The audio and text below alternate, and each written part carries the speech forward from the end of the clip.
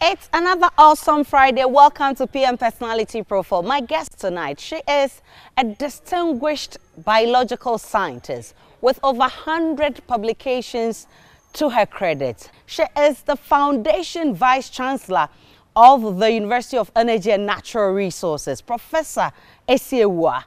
I'm excited to see you. How have you been? Thank you very much. For now, I am on retirement, but I am on contract, working at the Department of Civil Engineering at the Kwame Nkrumah University of Science and Technology. Usually women don't like science, you know that. But, I mean, you have shown distinction in this area. How did you do it? Well, I think it started when I was growing up. I lived with my grandparents at Akimoda. And I always looked at the skies and wondered what a universe in which we are. And so I wanted to know more about nature. And I used to go to the library and learn a lot. So I have been a good student in the primary school, Anglican primary school. So when I passed the common entrance and I went to Akimoda Secondary School, I decided to do science. So I did physics, chemistry, and biology. In actual fact, I was also doing additional mathematics. But then I was the only girl doing it. And I had a bad experience with my male colleagues. I topped the class. Oh, my goodness. So one of them brought a branch of cassia to hit my head with a group of the boys. That why should I top the class? I should be very careful. So being the only girl doing hard maths, I stopped. Oh, yes, goodness. I would have done a straight engineering. So I did physics, chemistry, biology, and then I joined the Kwame Nkrumah University of Science and Technology. I actually had admission to Legon and UCC. Those days, they were the only 3 universities. But I chose Kwame Nkrumah University for a reason, because I saw that it was a beautiful place to study. It had all the professions, architects, pharmacists, everybody is here. So even if you want to marry, you find somebody, a professional to marry. So KNUSC, I also like the environment. So you came here. Yeah, so I came here. Talk more about KNUST, but you, your mother is from Akimoda, right? My mother is a Fanti. Okay, so from Gomoa. From Gomoa, they go, and my father is from Odan. But so, we had lived there. My grandfather moved from Gomoadego to Akimoda. He gave the date as 1919. So that's where my mother was born. All of us were born in Akimoda. Yes, in Akimoda. So I suspect that you grew up there. Yes, that's where I grew up. How was growing up like in Akimoda? Growing up was really enjoyable. I enjoyed my stay at Oda because I also loved nature. So our house was surrounded by a big forest. And then I used to go to the farm, cross the river, and then we'll go and fetch firewood, come home. And then my grandparents, my grandmother was a fishmonger. So I also helped her sell her fish. And there was a railway line passing through Oda. So going to school, I didn't have a watch. The train was my watch. The first train that passes by comes at 7:30. So I have to do my work as quickly as possible so that as soon as I hear the sound, it is 7:30. I should be on my way to school. And I had very good friends as well. And I also love God. So there were so many churches. I went to almost every church. I went to Mozambique Disco Christo Church, all because I love to sing. So when they are singing, I'll be there. I went to Apostolic, now the Church of Pentecost. They were also near us. So anytime I hear a song being sung, I rush there. And I used to be an Anglican. I was baptized and confirmed as an Anglican. But in addition to Anglican choir, I will go to the Methodist choir as well. You name it. Everywhere I hear people singing. Even Aledura. Aledura was somewhere. I will just go and then be part. I know so many songs.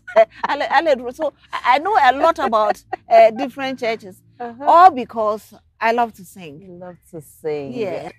My grandparents were very nice to me. You know, grandparents, they pamper children. Yes.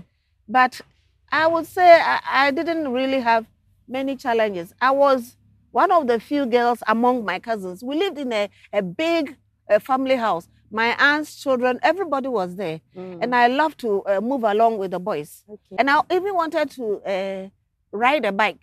Oh. But I could climb trees, so I would climb. Because they were boys. Wherever they go, I tried to, yes, like coconut. Okay. These days I can't climb. But I know how to climb the coconut tree and the mango tree. I will climb and go and stay somewhere in the middle. Oh, yes. Doing what? I would like to see what is happening. And it was just an adventure. If you live with nature, you'll be so happy. You will be looking at many other things. And for me, it was a great joy. You know, I will wake up very early and then take the fish to the market. The fish which my aunts have smoked. I'll take it to the market, come back quickly and have my bath and go to school. Maybe it's the music. I always felt in my heart a time of gratitude to God every day, every day of my life. And even at that age, as young as I was composing songs. Oh, wow. Yes. Why were you staying with your grandparents? Why you are the eldest of your parents' but children. I was born when my mother was a teenager. My father too was a teenager. So they were not ready to take care of it. So they didn't have the time. So my grandparents had to take care of me, and my father too had to travel abroad and do his BSc. So that is why I stayed with them.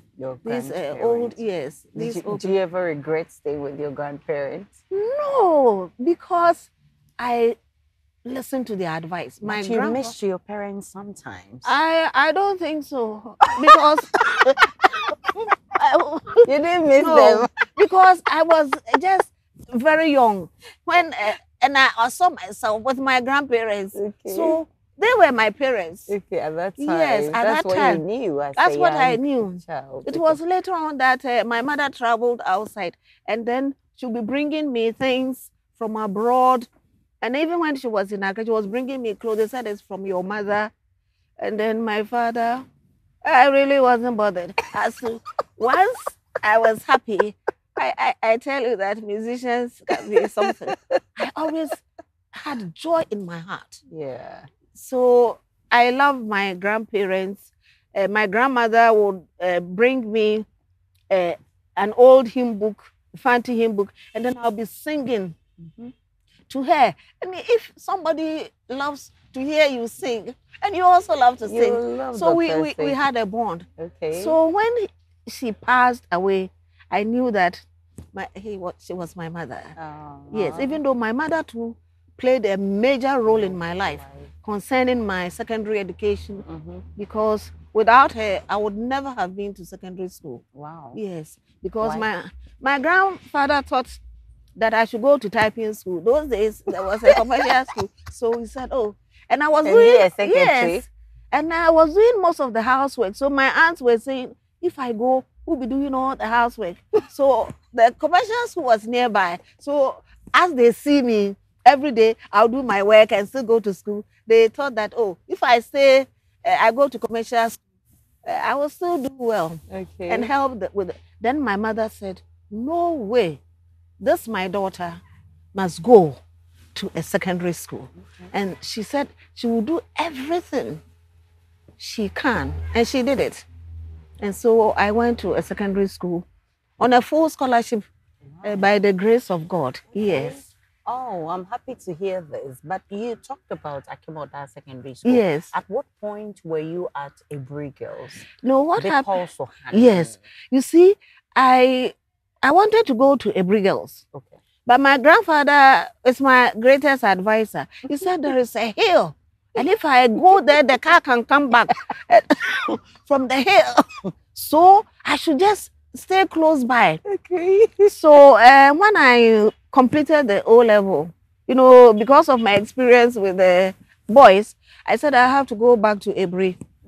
And Ebri, because There was a very nice lady, Molly Esi Mensah. She was one of the daughters of a Presby minister. Okay. And I saw in her as a role model. She was very neat, quiet.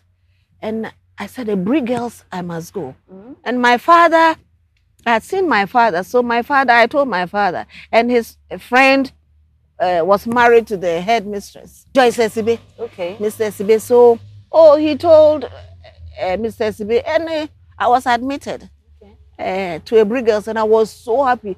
The school I wanted to go, really, and the car never went back. Like your grandfather. Yes, my grandmother said that if I sit in the car, go in there, the car will move back. It never did until I completed. At the Brig girls, what did you read science again? Yes, I did, because I had done physics, chemistry, biology, and I did the same when I went to a Brig girls. Yes. So what kind of a student were you in a Brig girls? In a Brig girls, I was like an advisor to the. I saw because maybe from my grandparents. In tree, they will say, if they have problems, they will come to me, and then I will advise them. So they used to call me Ma Ogi. Okay. Augustina was my Christian name. Okay. I changed it when I married my husband in the US. Okay. So I was a science student, well behaved, and very religious. So I was the sacristan.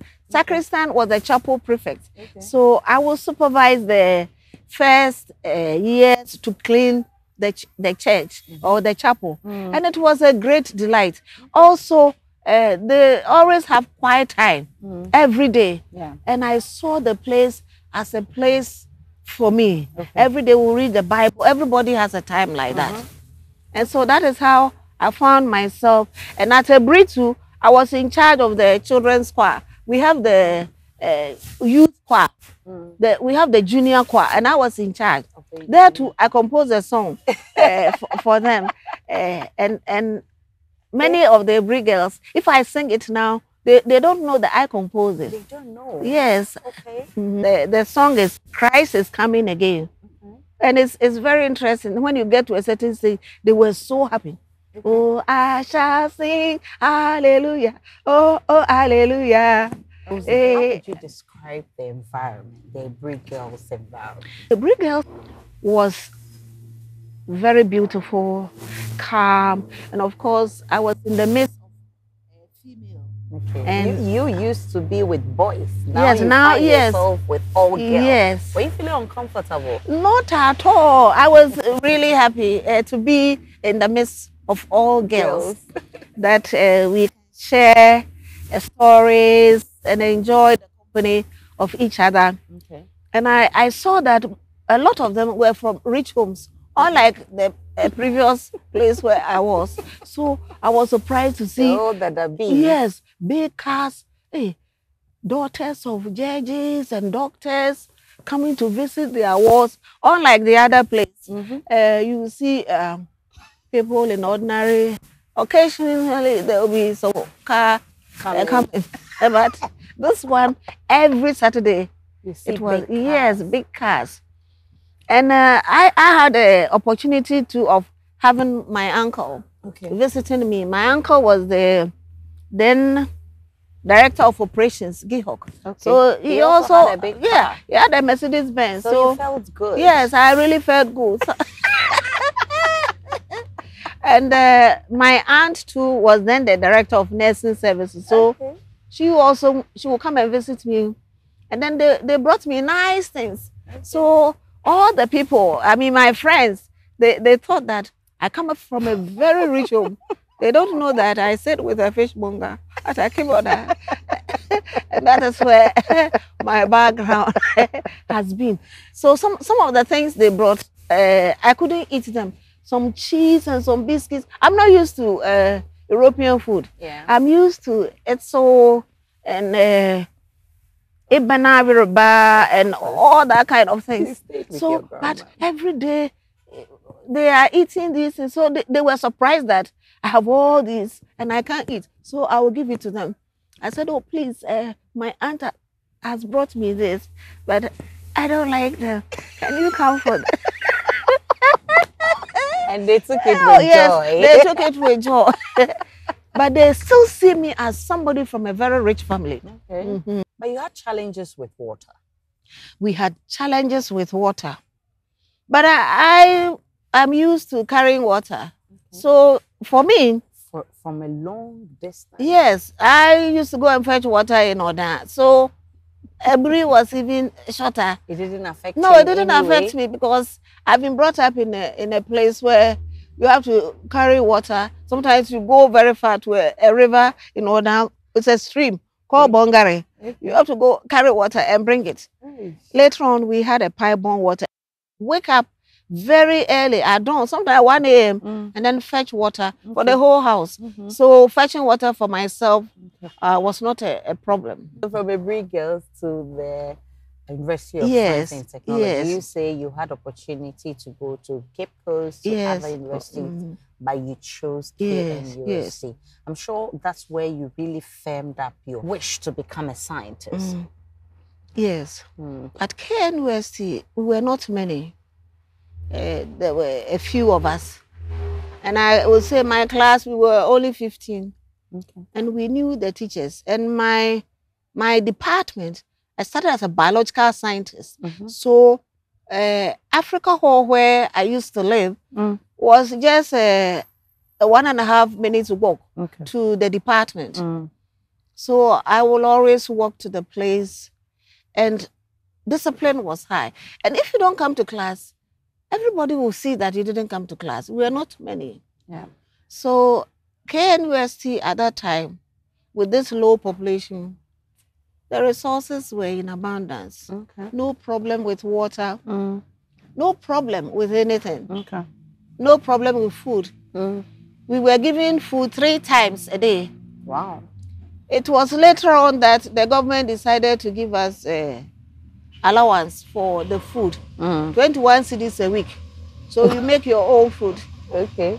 Now everything has been cancelled. They are not as fortunate as we are.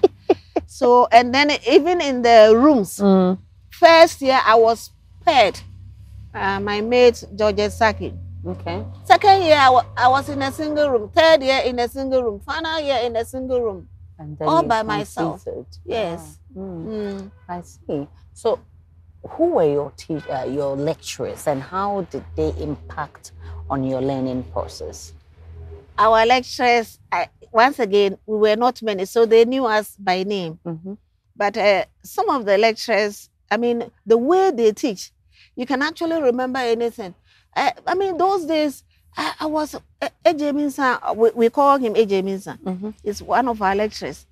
He would teach as if he has memorized everything. Then he taught us botany. And then there was one of our lecturers also, Mr. Nyakun. Many of our lecturers had masters. And he was very small. And he had a small car. And he had a small voice.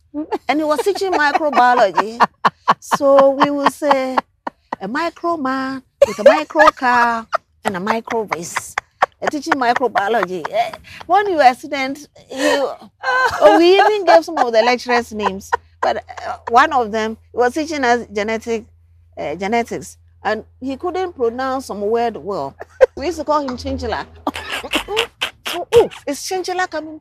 Please. But they taught us very well. So you won't forget. I mean, the things they teach you. And see, those days, there was nothing like internet. If you don't go to lectures, you have to go and copy somebody else's notes. So you can't afford to stay away from class. Which hall were you? I was in Africa Hall. Okay, how was it like? Today we know of Katanga Hall and other halls, and we say they are stubborn halls. No, African Hall. African Hall was good. I mean, it was all for girls. And then we used to close the gate. So you cannot go and stay outside longer. I was also the president of the Christian Fellowship for Africa Hall. Right in first year, when I came, I organized the Christian Fellowship. And I used to have morning prayers. We had a chapel. All the halls had chapels. So that is where we were meeting.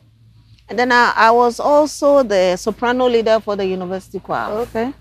So You schooled in KNUST. Yes. And that was actually where your academic career really began. Yeah. From the engineering department as a senior lecturer. Tell me about it. You see, when I completed my biological sciences degree, I majored in microbiology. And then Professor Wright, he was the head of civil engineering department, and he was developing the KVI pillar train. Okay. And he needed somebody to look at the way human pathogens in human feces are removed if he uses it in the design. So we'll go to villages and collect feces from pit latrines, and then I will look at the pathogens that are present. And then I assisted the lab. We had an environmental quality engineering lab, which is a sanitary engineering lab. And we look at water quality parameters, wastewater. So I became part of the department in that regard.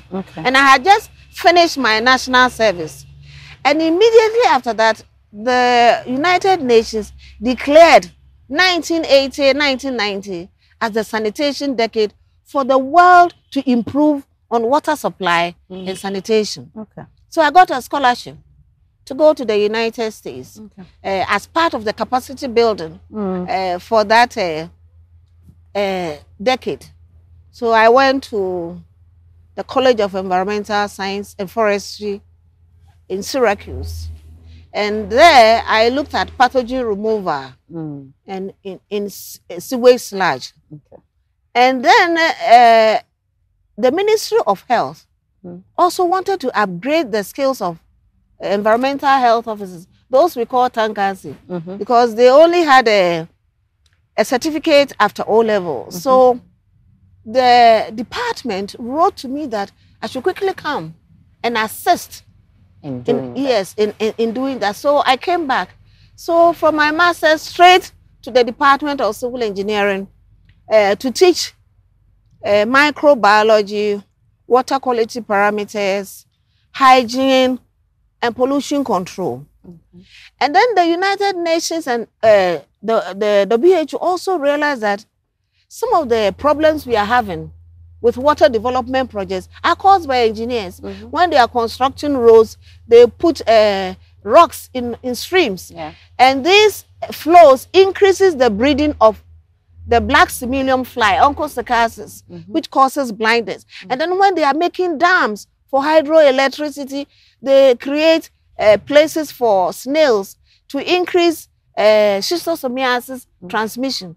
So they said that all engineers must know about the environment. So I was contacted and I developed a course called Environmental Studies. And all the engineering students were supposed to do that. So I've been doing this for a long time. And then I was also teaching wastewater treatment. Now that I have my master's, I was teaching at the undergraduate level. And then in the university, if you want to move up, you have to go and do your PhD. Definitely. So my PhD was on wastewater treatment, which is a key component of sanitary engineering. And so I went to Holland, where I studied at, they had a UNESCO IHE Institute of Infrastructure and Hydraulics Engineering. And that's where I did my PhD. And my main reason was to look at how pathogens are removed from wastewater treatment systems to enhance the design and the efficiency so that when we treat wastewater with human feces, we will destroy all the pathogens before we release them into the atmosphere.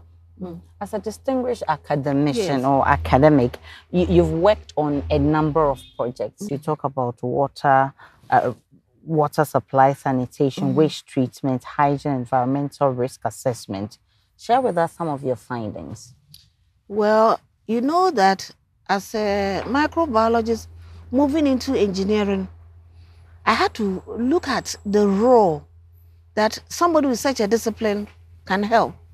And my concern was on pathogens. So I had to do research on the pathogen load we have. Okay. So I look at the pathogen load of wastewater here at KNUST, all the wastewater that were coming from the halls, and also ASAFO. Okay. So all these things have been published. And to look at the flow rates of the wastewater which we are discharging into the environment. And then also I evaluated the performance of some of the wastewater treatment plants we have. Okay. And all these things have been published because I have to provide the basis. In fact, when I traveled, I saw that there is nobody who has been in my area and is moving into engineering like that. And so I have to provide a lot of foundation research works. And then also I have looked at fecal sludge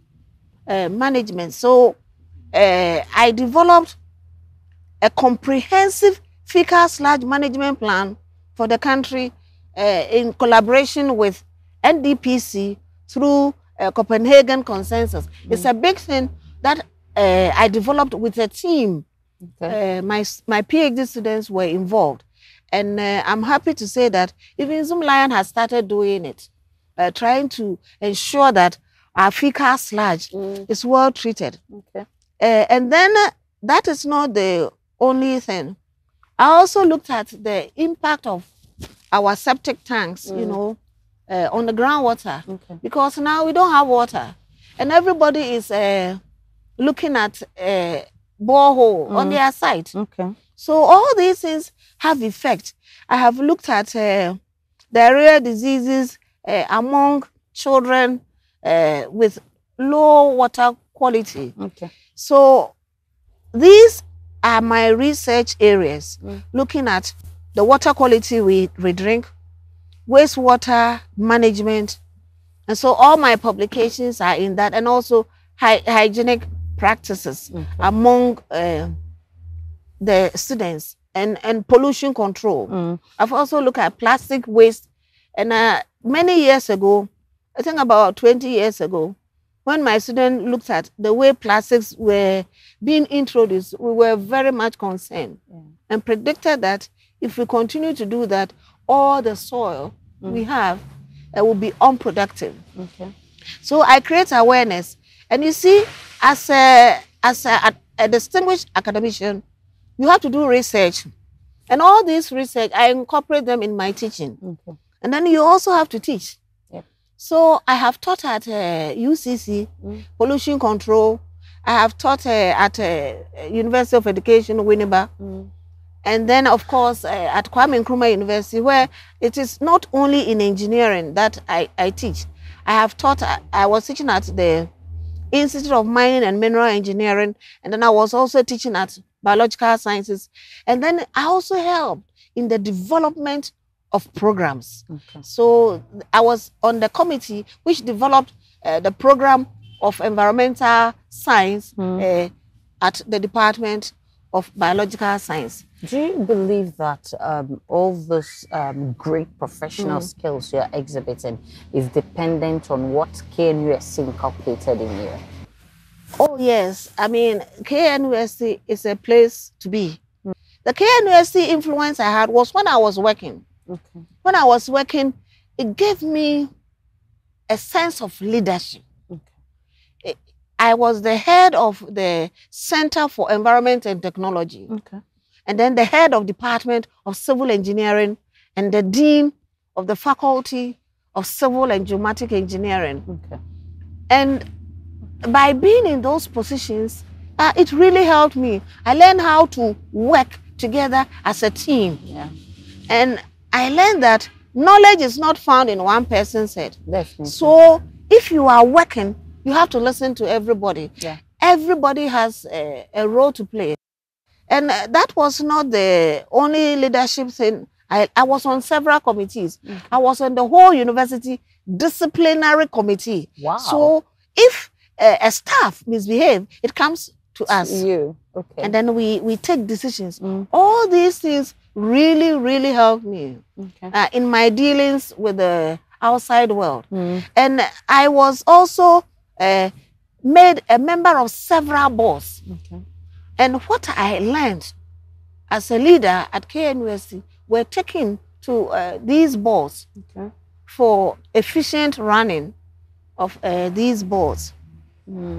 How would you access the school? I'm talking about KNUST from today. How would you access it today from the time you left? And what do you want to see probably in the next 5 years?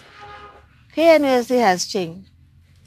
I said we used to be 15 in class. No, and the whole faculty was less than 400. So now we are in tens of thousands. Definitely. You need to ensure that you don't compromise excellence. Okay. In the next 5 years, I'm expecting that the university will keep on increasing. But we need to strategize how to improve on our teaching and learning procedures. Now, the COVID taught us how to do distance learning and virtual learning. So the university is really embarking on that. And I think that it should be encouraged. So as your institution celebrates 70 years anniversary, what message do you have for the institution that really made you who you are? Oh, I would say hooray and congratulations. God bless KNUST and make it grow from strength to strength. Professor Esi Awuah, my guest tonight. Remember, she is a foundation vice chancellor of the University of Energy and Natural Resources. When I return from this break, she'll be sharing her experiences of venturing into a male-dominated area to become a vice chancellor and leaving a mark. Remember, she also composed the university anthem. She'll be telling me about her passion for music, plus her family values and lifestyle. Stay with me.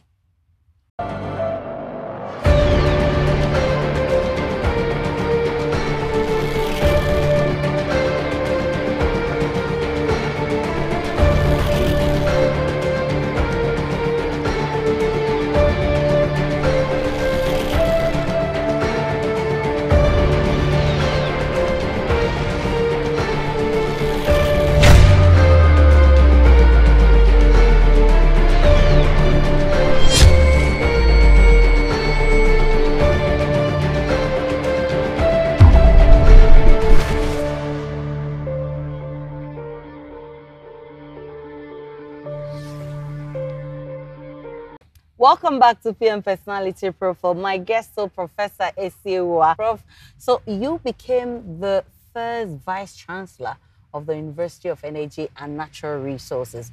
I mean, to be a Vice Chancellor, usually, I mean, if you look at our terrain, it's being a male-dominated area.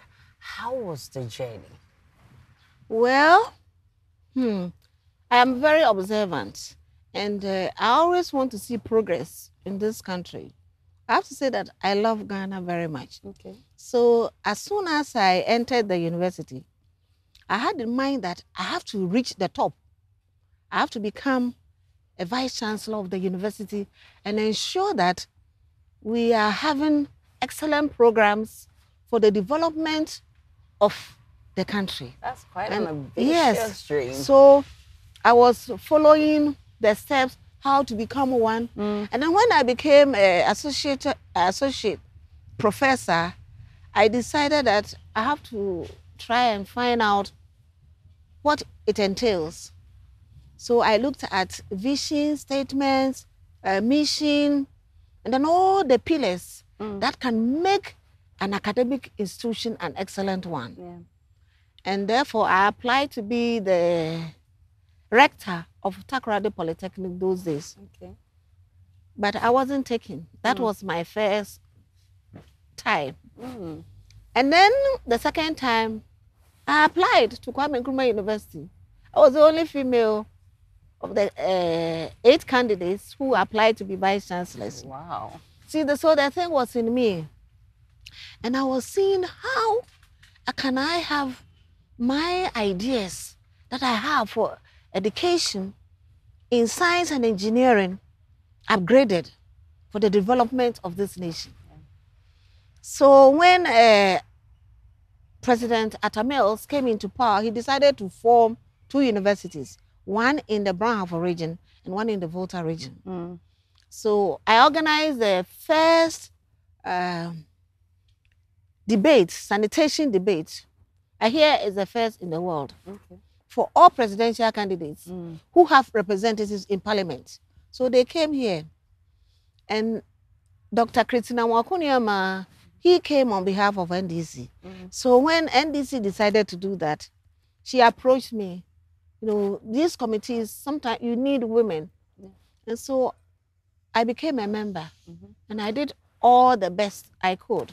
So I became one of the leaders in the Braunhofer University. So we developed all the programs, everything, mission and vision. So for me, we had finished everything. And then I had a call that I played a key role in the development of the proposal for the Braunhofer region. I should send my application. So I took my application, and I was taken as the foundation vice chancellor of the university. In fact, initially I didn't want to go. I wanted to go to America. My mother was there, and then one of my sons was living closer to Rutgers University. And so I said I was going to do my sabbatical there and then retire permanently and not come back. But as a woman of God, I felt that God is calling me to do this work. And if I don't, when I go to America, I will really face challenges. Yeah. And that is why I came. And seeing the hand of God in it, I did it with all my heart. Okay. I did the best. In fact, I actually even put in 40% of my retirement benefits into the whole program. I had also, one of my projects was one of the best EU projects. So they also gave me money. I put in everything, put in all my money. I wanted to see the university that I always wanted a university to be. Wow. You did very well. Yes. And looking at the school now, you feel fulfilled. I feel so fulfilled. If I tell you some of the things that we did and the things that the staff are doing now, it's amazing. It's really amazing. Okay. And so you composed the university's anthem. Yes. Did your background in music and also your exceptional skills in playing the organ play a role in this composition? I think that it's a natural gift. I want to tell you that I used to hear angels actually singing to me. Goodness. I have a gospel album. You do? Yes, I have a gospel album. So initially I thought that I was even going to stop teaching. And venture into music? Yes, but nowadays the song do not come that often. So I will hear, and then I will write the music. Okay. I will write it down. And the university was on my heart. Anything that is on my heart turns into a song. Wow. And the university is not the only one whose anthem I composed. I did that for UHAS. Okay. The one in the Volta region, and also the Institution of Engineering, Ghana Institution of Engineering. You did one. And also, yes, and also the Organization of Women in Science for the Developing World. I also have a song for them. I have so many compositions. I don't even have time to sit down and write.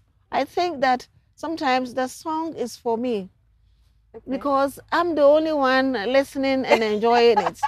And nobody sees it. You need to share with us. Yes. And thankfully you have one album. Yes. Maybe you should try and put together another. I hope and so. Another, so that you can share with your public what's in your heart. Yes. I hope God will give me that opportunity. But with your rich background in environmental risk assessment, let me ask you this. With all the illegal mining, the water pollution, and what have you, how would you describe us as a country? Have we treated our environment well? We have not. You know, behind the scenes, I was telling you that even trees cry when they are sick. Yes. So if you remove a whole area of trees and then you go for gold, But we don't eat gold. Yeah. You are destroying the environment. In fact, we are really at risk. We have abused the environment for long. And recently I was reading an article about the way plastics has entered our food stream. So the sperm counts of men have even gone down. And it's affecting human fertility and reproduction. So this is a cause for concern. And I think that we need to protect our environment with all the heavy metals going into the water bodies. Oh, it's very sad. My students are working on it. Currently, one of my students, we are trying to solve the problem. We have developed some filters. We'll be testing them to remove the pollutants we have, arsenic, mercury, manganese, and iron from the water so that it will be safe. But then we should stop polluting it.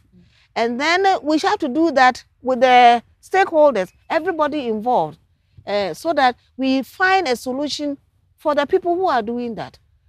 Is Galamsey the only way of making an income? What are the other ways? Then we build their capacity to look for alternate source of livelihood to protect our environment. And then one of my PhD students is looking at the plastic we use in packaging food. So he's going to look at microplastics in the food we eat. He has finished with the literature. We are publishing it. So he will look at the one for cocoa, the banku, the one for styrofoam, the soup, and then he will be able to tell the public. What have you found? Share with She is us. about to start. Oh, okay. Yes, okay. it's about to start that project. Okay. Yes. Then you will share with Yes. us. For you, what's the surest way that we can help protect the environment? We talked about deforestation, which is really bad for us. Illegal mining, which is destroying our water bodies. What can we do to stop some of these activities?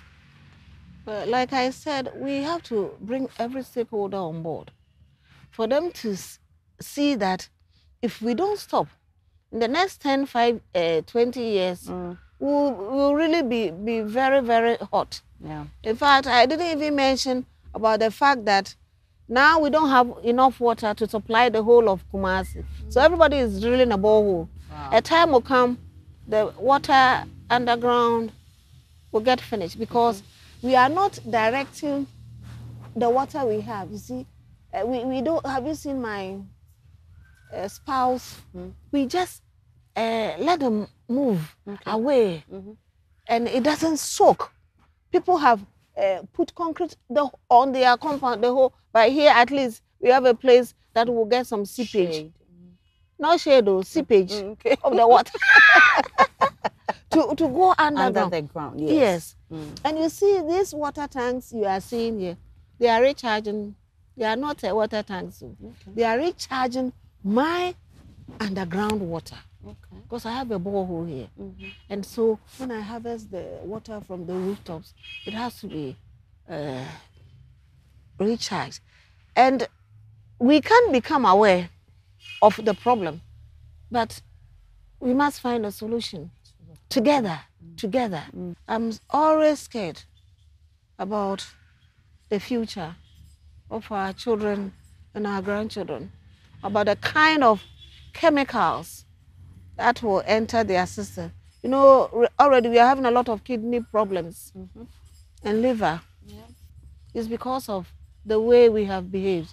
And plastic is really a big menace and a problem. This is something that we'll be looking out for eventually when you are out with the research. Yes. But let's talk about your recognition from UNESCO. I know the Ministry of Local Government gave you one, a whole lot of them.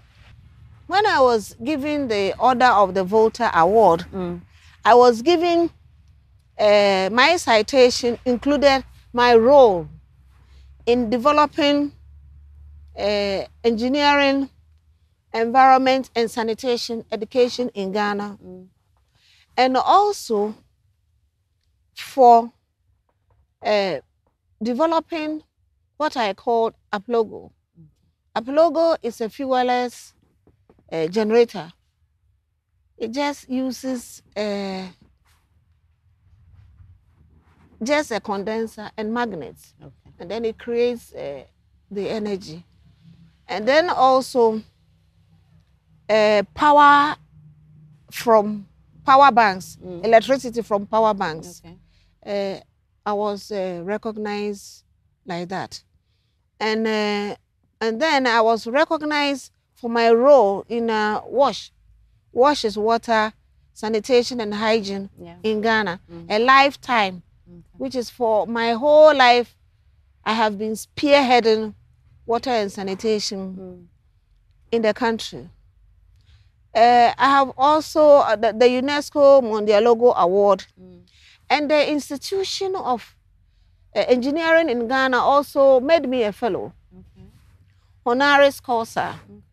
And then I'm also a fellow of the African Academy of Science. And then I was made the African rep for the Organization of Women in Science for the developing world. I am also a member of the Africa Sanitation Think Tank and a member of the World Collaborating Council for Water Supply and Sanitation. It's been water all throughout. Water and sanitation. Water and sanitation. You can never separate the two. They always go they together. always go together. Yes. Congratulations. Thank you very much. I must say that we're so proud of you. Thank and you. I'm sure Professor Awuah is also proud of you. So you said that at the KNUST, you could get everything. Is that where you grabbed Professor Awuah? Oh, that is where I met him. But I knew him before, but that is where, if I hadn't come to K, I wouldn't have met him. But he was like my brother, see, because the mother was like a mother to me. The magnet was already there. So for us, we are together as a brother and a sister. I'm sure the kids are also proud of you. How many of them, and which among them is towing your line? My children, I have 2 boys. And I always thank God that he gave me 2 boys. Because they are too adventurous. The things they are doing, I can't even say it all. Because it's like mother, like the other one, for example, he went to Cornell. He said he want to go to his father's school. Cornell. He went to Harvard. After Harvard, he went to work with the 3rd largest oil refinery in the world. He came back and he said he doesn't want to work in America. He wants to work in Ghana. And so one is a lawyer and one is a mechanical engineer who has branched into a business and is now doing his PhD in economics at the University of Zurich. So you can imagine. We never rest. I'm so happy to hear this, and I'm sure they're also proud of you. Very. As their mother. And I must also say that at your age, you look very fit. Is there something you do to keep fit? Or you have a particular exercise that you've been doing? Well, you know, the joy of the Lord is my strength. And then I heard you said I should be doing exercise. I do exercise every day. And it is based on the song, so. So every day when I wake up, I sing Take My Life. But the Take My Life, I will just take my life and let it be consecrated, Lord, to thee. Then I will sing the canticle. We praise thee, oh God. We acknowledge. Then I will sing all. And then when I finish, I will sing the Magnificat. Magnificat is my soul that magnifies the Lord. So that one, I will go down. I will do this. My soul does magnify the Lord. And my spirit. And then when I get to glory be to the Father, then I go down. Yes. And then I'll be praying for myself, my husband, and my children. And then when I finish, I will sing the Methodist hymn. That's when you will be doing the press up. My son thinks that is not a press up, but that's how I do it. And I do this every day. Wow. And God bless you. Oh, it's a pleasure. All that you're doing. It's a pleasure. I need not ask whether you listen to music. I know you love music. Yes. What genre of music do you listen to? Oh, it's all gospel. Gospel. I don't listen to worldly music. Do you have a favorite gospel song? Well, should I say? It's a hymn. Hymns. It's the ones that you it's compose. Hymns. It's hymns. Okay. I sing at least about 50 hymns a day. But you must have a favorite. My favorite is The King of Love. Okay. My shepherdess. And that is Methodist hymn 76. The King of Love, my shepherdess, whose goodness faileth never. I never lack if I am his, and he is mine forever.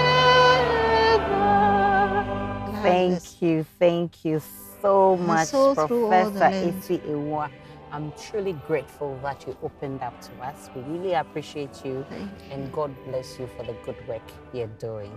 Viewers, thank you so much for watching. Same time next week, God willing, we'll be bringing you another edition of PM Personality Profile. My beautiful dress was made by Max Legend. Call them or WhatsApp them on 0241410323 or visit their showroom at the exhibition roundabout Dansoman. My beautiful hair was styled by Rashmo City. Call them on 055-8266-028 or visit them on the Dakuma Nyameche Road. And my makeup products is supplied by Ultimate Glamour. Call them on 0506012627 or visit them on the Legon campus. My name is Aisha Ibrahim. Enjoy.